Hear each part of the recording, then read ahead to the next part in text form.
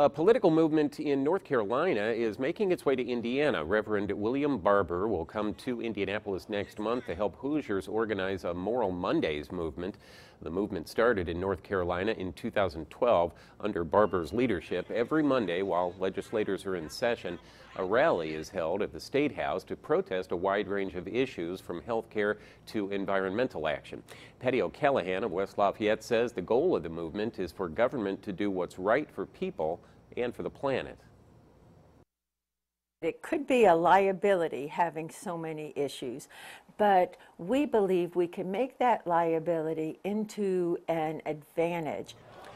The Moral Mondays movement has spread to several other states since its creation. O'Callahan says the first Moral Monday in Indiana could come as quickly as November.